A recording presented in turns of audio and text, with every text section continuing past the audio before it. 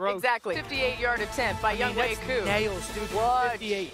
All right, the Falcons pick up a wild 26-24 victory over the Saints. Mina, what was the difference in this game? I thought Raheem Morris did a great job calling that defense and getting Derek Carr to play really more like the Derek Carr we saw last year and not the Derek Carr the first couple of weeks, which to say they heated him up with their 5-man pressures, which were extremely effective. And in response to that, he was dinking and dunking a bit this game. Had a very quick time to throw versus those blitzes. This is not a defense that blitzes a lot, but I thought it was a very smart call by Morris and his defensive coordinator, Jimmy Lake, to add on with some of those linebackers, including the guy you see here, Troy Anderson, who played out of his mind yesterday. Yeah, I'm pretty comfortable saying through 4 games, the best player on Atlanta's offense has been Darnell Mooney. It really has been. I mean, they've placed him in many times like that X-receiver, put out there by yourself and go win. And he's proved them capable, improved himself capable, and proved them smart. I think the way that they have allowed him to go vertical with some of his routes has been a big deal for this offense. You saw him making some of those contested catches. Laura, you said they needed a minor miracle. The only reason the minor miracle happens is because he wins at the line of scrimmage. I think that's a massive deal for this offense. Now, that being said, I want to see Drake London make a couple more contested catches. They got to get Kyle Pitts to make a couple more contested catches. They're not really like separators in this league. So they got to use those big frames. Now, Drake has done it way more than Kyle has this year, but I'm expecting Drake London to enter a different conversation this season at that wide receiver spot. He's got to use his frame more consistently to make some of those kind of opportunity 50-50 throws. Especially with... Yeah, so the Falcons are in an interesting spot because they've been able to come away with some really ugly wins, right? They step up and do what needs to be done, but it hasn't been great football, right? It just hasn't. You have to acknowledge that. Doesn't mean that they're not a great football team. Doesn't mean that they're not going to continue to get better, but they could have easily lost to the Eagles. They could have lost this game. The Saints had more first downs, more third down conversions, more total plays, 70-51, more total yards, passing and rushing, right? You know, and yet they lost. And let the Falcons ended up winning that game.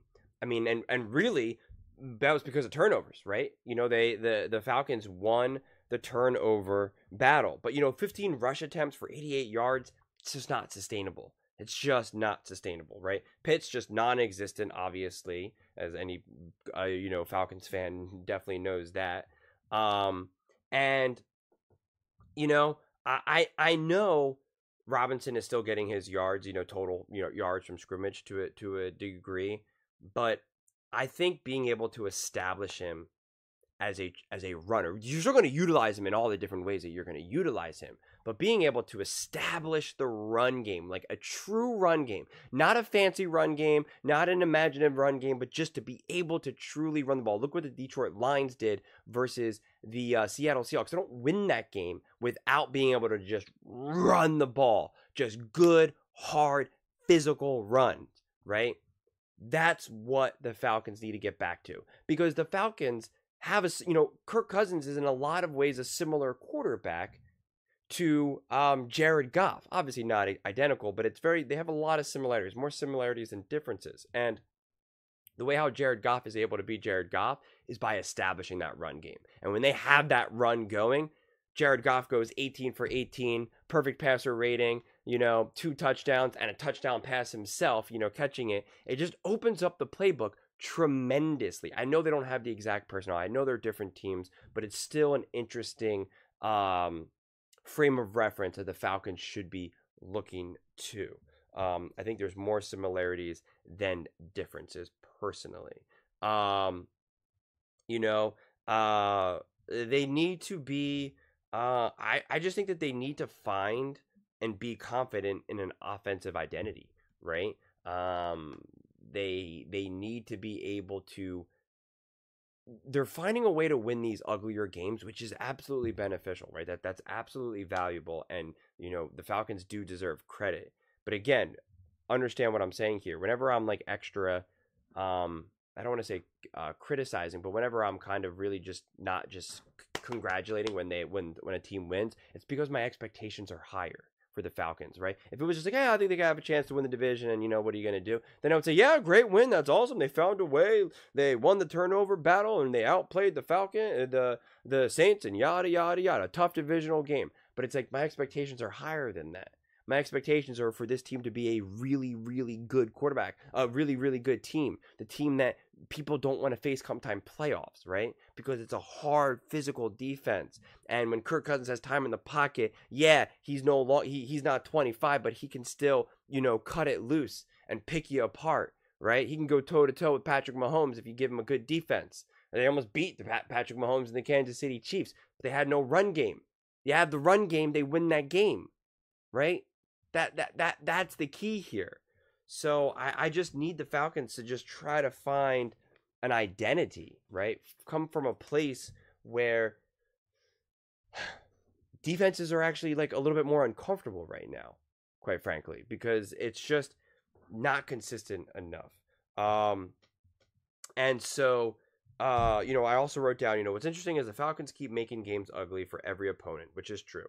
And when you do that, the margin of error shrinks, which is good. So if the Falcons continue to minimize their own mistakes, then they can keep winning, right? They were able to take advantage of the Eagles making mistakes. Falcons win. They were able to take advantage of the Saints making mistakes. Falcons win. That's the problem with the Chiefs. The Chiefs minimized their mistakes. They had some mistakes, but the Falcons were unable to capitalize, unable to run the ball. They don't win that game. The Steelers game, I throw that away. First game, week 1, weird matchup, Steelers versus Falcons. Coaches that kind of know each other. Kirk Cousins' first game post Achilles, so it's like I don't really know if there's a whole lot to really learn from that game personally. But this is also becoming a defensively led team, so I also think you got to lean into it, right? You got to understand that this is a defensively led team and play accordingly, right? Get those field goals. You don't have to be hyper aggressive. You're playing for time of possession, field position, and don't be afraid to kick field goals. Field goals win. Field goals won here, right? You got a great field goal kicker. Lean into it. Just be smart. Continue to, again, the name of the game is minimizing turnovers, dominating the time of possession. Kirk Cousins should have 25 pass attempts a game. The rest should be run, run, run, run. And when you run, it opens up the passing game for Kirk Cousins. And if you open up the passing game for Kirk Cousins, he's going to be able to hit his guys.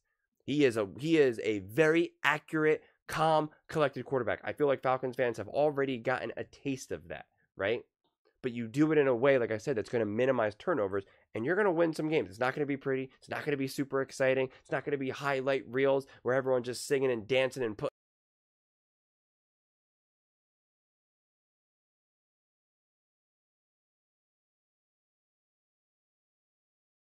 So it works. It's what they did last year as well.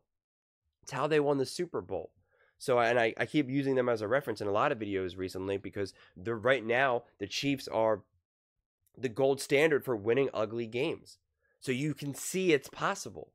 You can see, and that's with Patrick Mahomes turning the ball over left and right, and yet they're still able to make it work. Because that defense is legit. And so I think the Falcons can get there, but they just have to be smart, right? They have to be a hyper-intelligent team. And I think they can get there.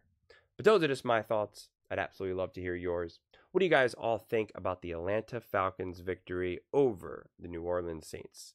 Let me know in the comments below. I read every single comment. It's whether you agree with me or disagree with me. Either way, let's get in some discussions. Let's get in some fights. But ultimately, let's just have some fun. And please do consider subscribing. We are building an amazing community here, and I'd absolutely love to see you part of it.